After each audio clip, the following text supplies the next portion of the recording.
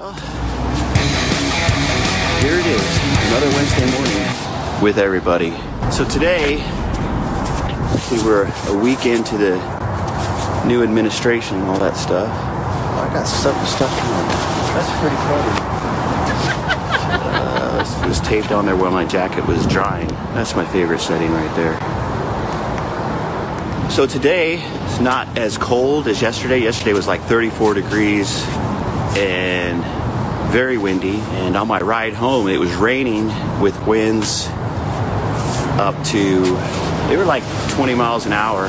I was cruising in one of my lowest gears, third gear, and doing only about 7 miles an hour, sometimes 6. And it was a crawl. It took me about 10 minutes longer, maybe 15 minutes longer than usually get on my bike ride home. We'll probably have rain this afternoon with more winds, and that could be a problem. We had a windstorm earlier this week, and we're at the Manor Shopping Center. Conspicuously missing is the Manor Shopping Center sign that blew over last week.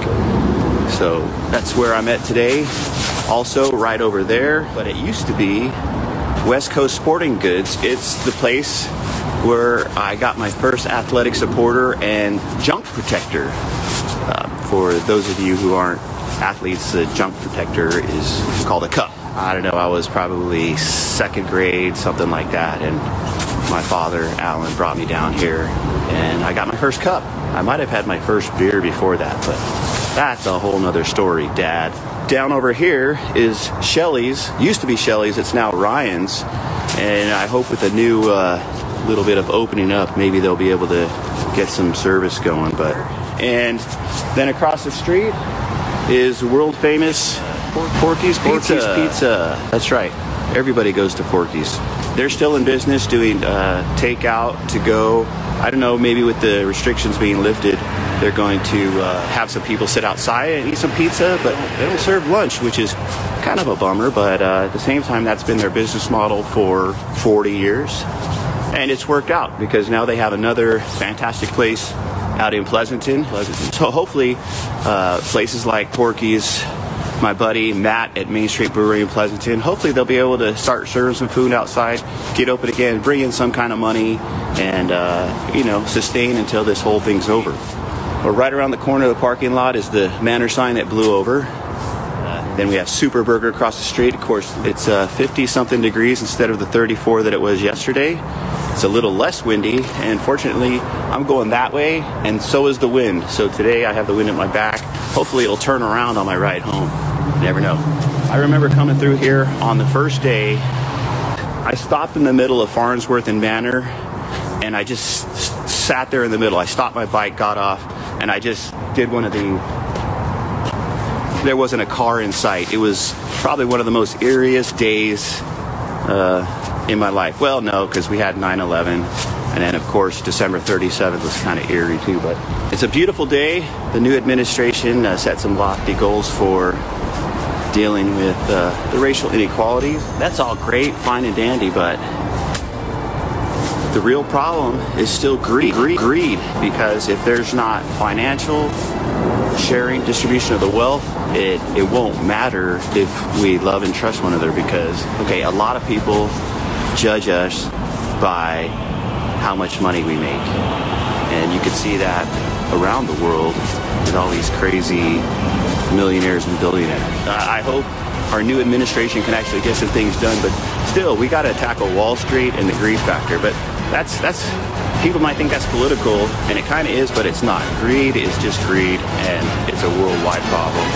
And it's also some of the reasons why a lot of us disagree, is because some people are disenfranchised and they're not able to keep up with the rest. And I'm fortunate, I'm hanging in there and swimming. But after 40 years of working my butt off, my dad always teases me. I'm 60 now, but when he was 58, he retired. And I'm still working and probably have 12 more years to go. But again, things have changed in the last 30 years, and it's our fault. We the people. Anyway, didn't want to get into all that today. I did want to talk about this fantastic bike that I ride. There's a cool story behind that. On my 59th birthday and also on 60th birthday in Hawaii, we decided to take a trip to Amsterdam. But before we decided that, The cause of that trip to Amsterdam was I was looking for a concert venue for one of my favorite bands. It's a USA band called Symphony X, and they were not playing anywhere in the United States, so I looked up to see where they're playing, just for shits and giggles, right? And turns out they were playing in Holland, in a city called Nijmegen, Holland, which is about an hour and a half train ride from Amsterdam. So I looked at the date was right there around my birthday, talked to Laura about it, and I said, hey, what the heck, let's go to Amsterdam. And we do have a friend there through my father that is a ballet instructor, and he and his girlfriend live there, and he has 2 ballet studios, and so it kind of made sense. We'll go visit him and tour Amsterdam and go to a concert. And so we did, and that was a great adventure. Very fortunate because, you know, it's the last adventure we really got to travel. But in the process, we fell in love with the bike culture. And even before we went to Amsterdam, I was looking for a new bike because I had been commuting on my hybrid bike, and I'd carried stuff in my back for a new bicycle that had a front rack over here and a back rack over here. And I did have a back rack and a pack and everything like that, but it was very tough carrying all the things I needed, including my Timbuktu laptop briefcase and all that other stuff, and then clothes, changing clothes, the towel for drying off at work and all that other stuff. But so I wanted that front rack for extra carrying space. But in Amsterdam, we saw these kind of cargo bikes. And when we got home, started looking into new bikes, and yeah, they're like $1,000, $1,500. But I have friends that are spending $2,000, $5,000 on their carbon fiber bikes and all that stuff. Then it dawned on me, say, hey, why don't I get a cargo bike? And I could throw everything in there. So I started looking them up, and they're kind of pricey and everything, but they're less than those carbon fiber bikes. And the health benefits, I mean, you know, geez, ride your bike every day. I lost weight, health stuff. So we pulled the trigger on it, and we got it. I didn't tell Laura when I ordered it either, so it was kind of a surprise. I assembled it in our warehouse and rode it home one day. And it's been about a year and 4 months now. Last week I went over 4,000 miles. So it's been pretty exciting. I mean, we still ride the hybrid bike once in a while, but man, if you haven't seen our videos going down to the shoreline, we go down there and clean up, and we load up, you know, about 40 pounds. We throw it in that bucket, and we drive to the nearest East Bay garbage can, and we dump all the garbage that we get out of the bay, and it feels good. We get some fresh air, get to meet some people, and it's a blast. The other thing we do is we load this up with our coffee and maybe adult beverages, and we'll go down to some of the parks. We've gone up to Castro Valley and down to the Oyster Point Park, and we'll play some cribbage. So the bike is a hell of a lot of fun. And even if you can't get a cargo bike, you're not interested in a cargo bike, I encourage bike riding as a mental, physical health benefit. It sure does help me. So it's not raining today yet. It's going to rain this afternoon, probably right when I'm commuting around 4 o'clock. But I'm okay. I have all the gear I need for that. It's all stashed there in the cargo bike. I was encouraged to drive to work today, and I'm like, and I try not to give up. And I did drive once last week when it was stormy. Actually, the day that the sign blew down here at the Manor Shopping Center, I drove.